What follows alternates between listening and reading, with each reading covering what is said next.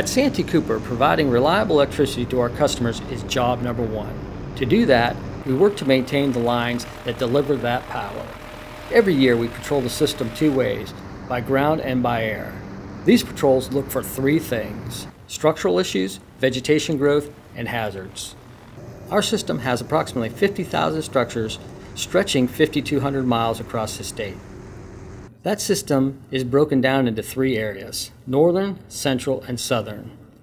During these patrols, linemen from each area fly with a pilot to view the transmission lines they work on every day.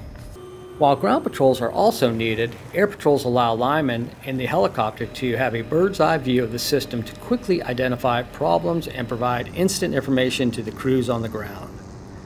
We also use drones, but they are limited in that they can only fly for 30 to 40 minutes.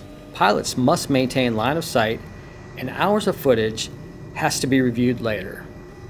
Helicopters are able to cover much more ground more quickly and provide instant information since the lineman is in the air. The whole operation takes approximately 12 weeks and has proven to be a valuable resource for Santee Cooper as we strive to have one of the most reliable systems in the country.